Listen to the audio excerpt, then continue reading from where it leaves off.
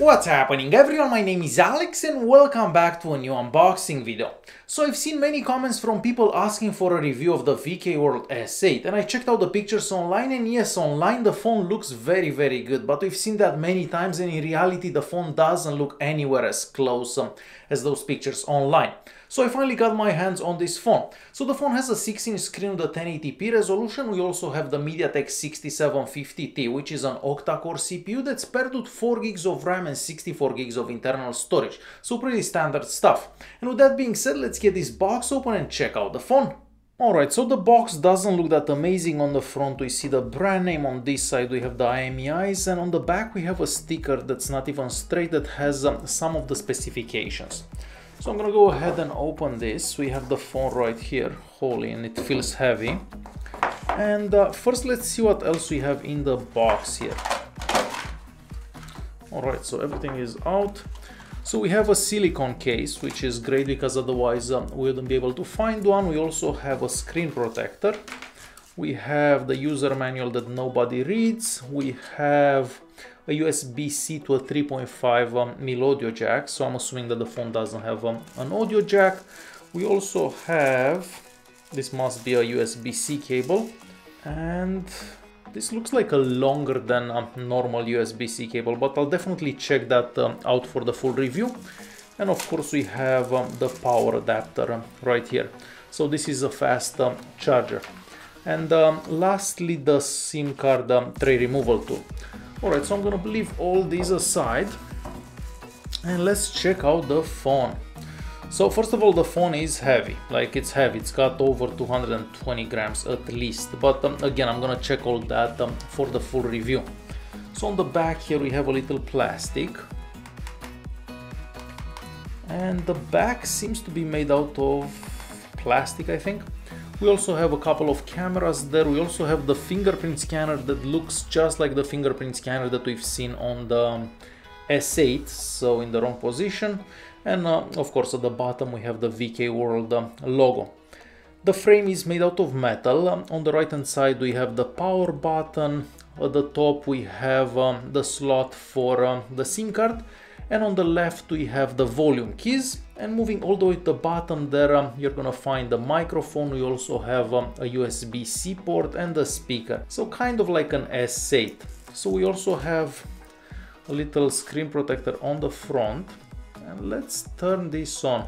Well, first of all I see a speaker at the top there and a couple of sensors, and at the bottom the front-facing camera.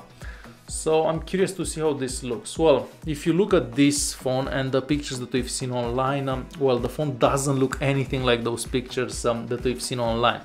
So I'm gonna go ahead and set this up, and then I'll come back once it's all set up. And I'm back, and it only took me a couple of minutes to set this up. So first of all, the screen, because we have those large bezels all around the screen, the phone doesn't look anywhere as good as what we've seen online. And since we have this camera at the bottom here, the phone kind of looks a bit funny in my opinion. Now the screen does look fairly good, the colors are pretty vibrant, and it seems to get fairly bright. Maybe not as bright as we've seen from other phones in the past, but it should be decent if you take it outside. There is also a software update available, and I'm gonna do that before I do anything else. But next I wanna check out the fingerprint scanner. So the power button, it's placed very high up and it's kind of difficult to reach it, like you have to struggle to reach that power button. And if you touch the fingerprint scanner, the phone unlocks, but of course it takes like a second and a half to 2 seconds to unlock. So definitely not the fastest fingerprint scanner out there, and it's kind of difficult to actually reach the fingerprint scanner as well, and that home button. So the placement for those buttons isn't that great. So leaving that aside, the phone also supports dual band Wi-Fi, because I've seen my 5 GHz Wi-Fi band right here, so that's a good thing. So next let's check out these cameras, because we have 2 cameras on the back. Where are the cameras? Camera right here. So I'm about 99% sure that the second camera is fake. So let's go and try that one to begin with. So if we cover one, now let's cover the second one. So I have the second camera covered, and of course it can take pictures. So the second camera on the back, it's fake, and I can tell you that right away. Taking a regular looking picture, let's see that picture here.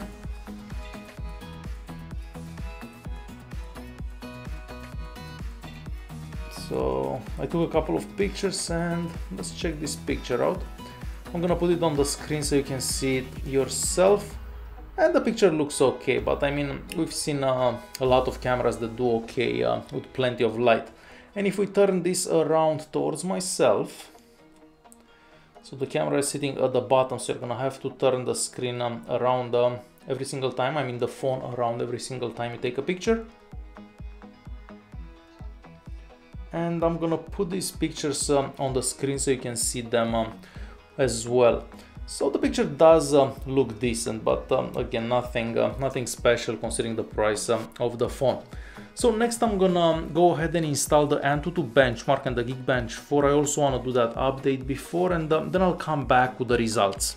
Alright, and after quite some time I'm finally back. So on the Antutu benchmark we get a score of about 48,000, so a fairly low score. And on the Geekbench 4 we get a multi-core score of about 1900 and a single core score of about 613. So not the greatest scores out there, but I guess pretty normal for that MediaTek 6750. Now I've also noticed that the phone comes pre-installed with some apps like this one right here. I'm wondering if we can, I guess we can't uninstall it, which is a shame. Is that for real? Yeah, so I can't uninstall that app. So a few garbage apps that come pre-installed here as well. So for the price, I'm not exactly impressed with this phone. The phone doesn't look anything like those pictures that we've seen online. The power button is placed in the wrong spot. The fingerprint scanner is placed in the wrong spot. And those scores on the Antutu benchmark and the Geekbench 4 are kind of low. And this phone costs about $190, I believe. But for about 170 you could buy the Ulefone Power 3S, and I've reviewed this one yesterday. So I do recommend getting something like that, because with this one I'm not convinced. Of course I'm gonna do a full review in a few days after I get a chance to use it more, but as for the first impressions, well, the phone doesn't feel anything special. Alright guys, hopefully you enjoyed this video. If you did like it, press that like button, don't forget to subscribe, and I'll see you in the next one. Thanks for watching.